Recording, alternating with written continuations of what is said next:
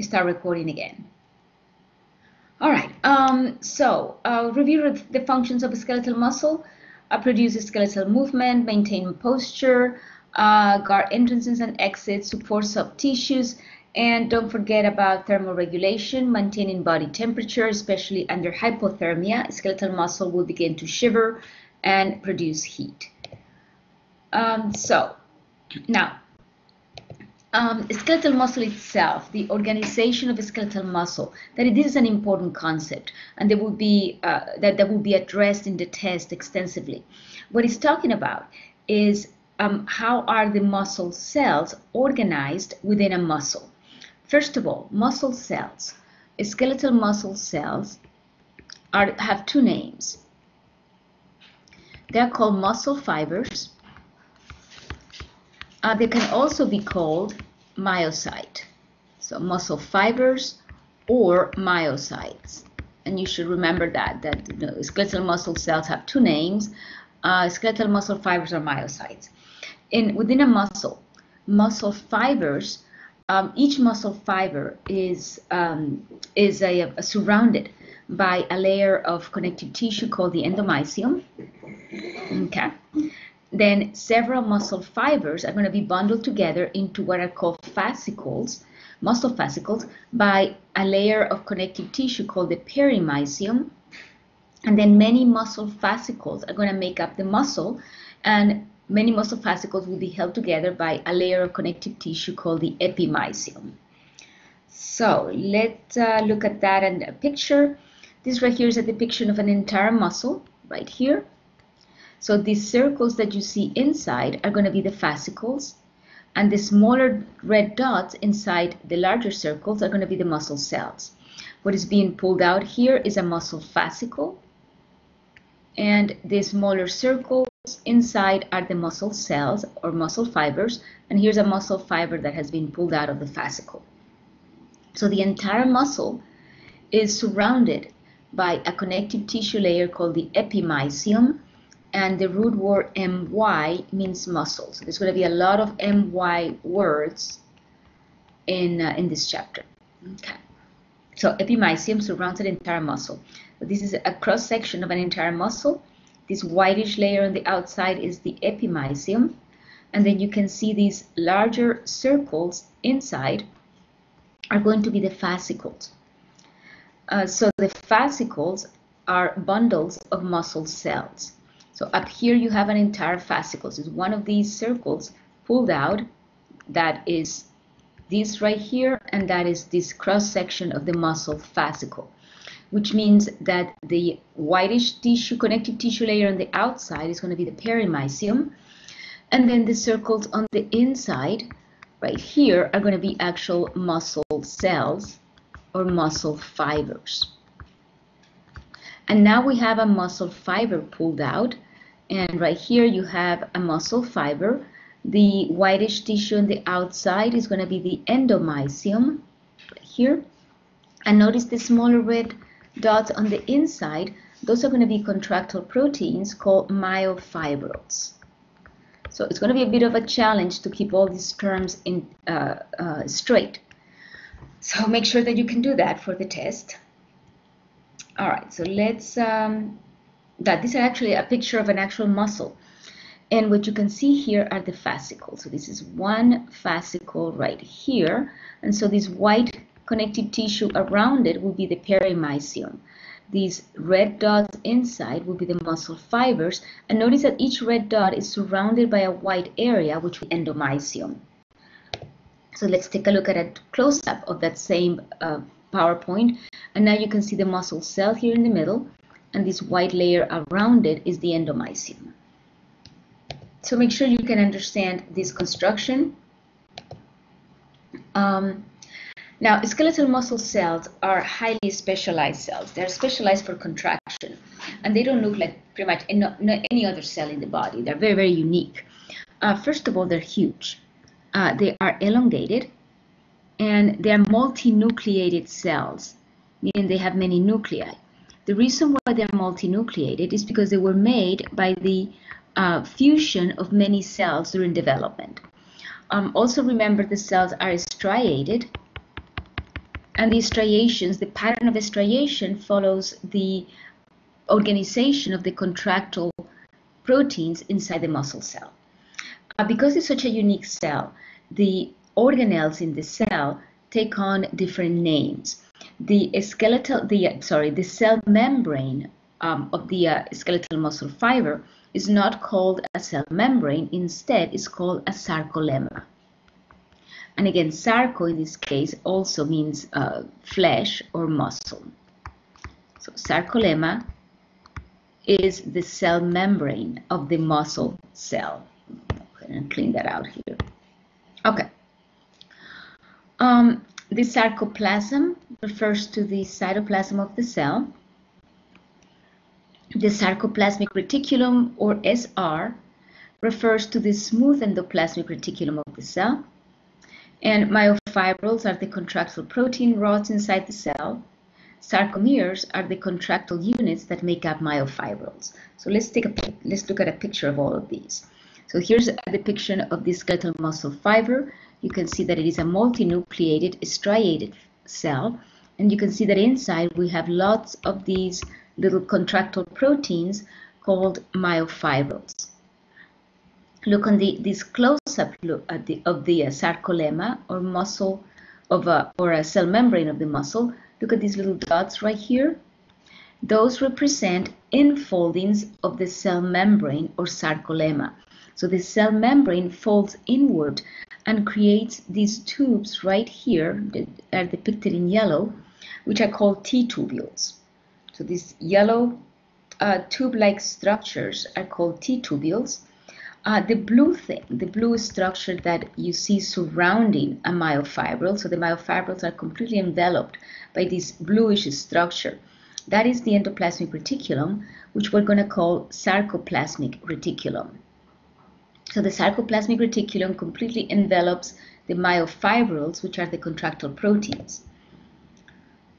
This is a close-up of the T-tubule with the sarcoplasmic reticulum. And the organization of sarcoplasmic reticulum, T-tubule, sarcoplasmic reticulum is called a triad. Let me go back to the previous PowerPoint and show you the triads. So here is a triad right there. Okay, it's this organization of T-tubule flanked on either side by a sarcoplasmic reticulum. Triads are unique to skeletal muscle. Cardiac muscle does not have triads, smooth muscle doesn't have triads. So when something is unique to a cell, you know that structure must have an important physiological function. Okay. So let me look at the triad again right here. So a triad consists of a T-tubule, and the T-tubule is the infolding of the sarcolemma to the inside, creating these tube-like structures that essentially connect the outside of the cell to the inside of the cell right here. Okay, so that is an important component right there. Flanking the triad, we have the sarcoplasmic reticulum, and the sarcoplasmic reticulum has these thick layer here and here on either side of the T-tubule. This is called the cisternae. So the cisternae is a enlargement of the sarcoplasmic reticulum. The red dots you see inside the cisternae are calcium ions. And so the cisternae is a storage place for calcium. So this is a storage of calcium ions. You can see also these purple structures right on either side. Those are little ion gates, which will be open and allow for the calcium inside the cisternae to leave the cisternae into the cytoplasm of the cell. Notice on the back you can see the myofibril. Let's go a little bit close-up look over here. And now we're going to go deeper into the myofibril. But before we do that, let's review this entire organization. First of all, you have the skeletal muscle. Okay, the skeletal muscle is surrounded by epimysium, connective tissue fiber, and the epimysium bundles several fascicles together. Each muscle fascicle in turn is surrounded by perimysium, bundling several muscle cells together. Each muscle cell in turn is surrounded by an endomysium on the outside of the sarcolemma. And inside the muscle fiber, we have many myofibrils. Now we're going to take one myofibril out, and you can see that the myofibril is surrounded by the sarcoplasmic reticulum, which is positioned on either side of a T-tubule. So they have triads. Now notice that the myofibril is in turn made of smaller subunits. These smaller contractile subunits are called the sarcomere. So let me go back to the previous PowerPoint so you can see sarcomeres a little bit better. Right here. Take a look at these sarcomeres. Right here's one sarcomere. Here's another sarcomere. So the myofibrils are in turn made of repeated sarcomere subunits. So the sarcomere is called the smallest contractile unit of the muscle cell. So in order to understand muscle contraction, we have to understand the sarcomere. Again, the sarcomere is the contractile unit of a skeletal muscle fiber. The sarcomere is found in the myofibril, and it is a repeated subunit that repeats all through the length of the myofibril. It consists of two Z discs. So the borders of the sarcomere are the Z discs. And it also consists of two kinds of fibers, thin fibers right here and thick fibers right here in the middle.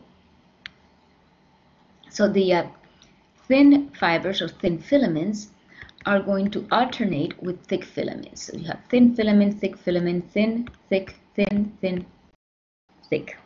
Okay. We need to look at the sarcomere and understand the parts of a sarcomere. Notice that from the beginning of a thick fiber or thick filament to the end of the thick filament, we have what we call the A band. So the A band represents the beginning and the end of a thick filament. The A band consists of a zone of overlap, and a zone of overlap is an area where thick and thin filaments alternate, thick, thin, thick, thin, thick, thin. So there are two zones of overlap on either side of an H zone. So this area in the middle is the H zone, and the H zone has no thin filaments, it only has thick filaments.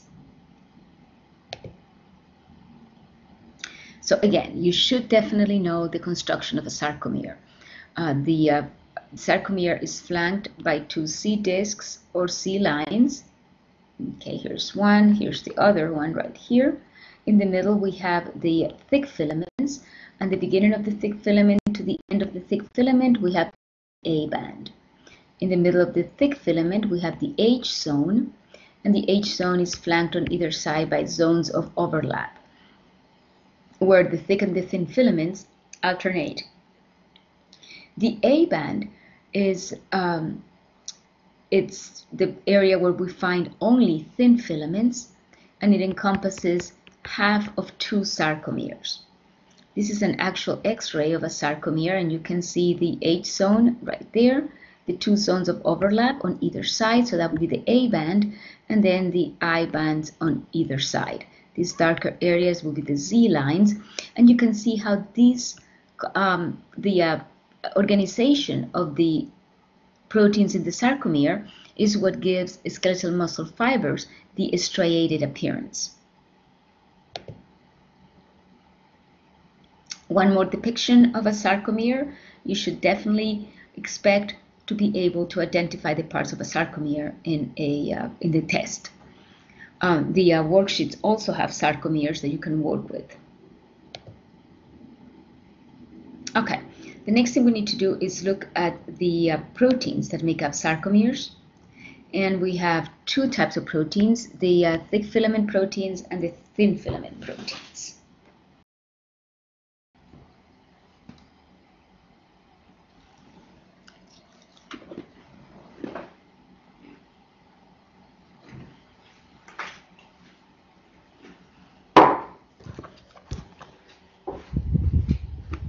Let's go. She left.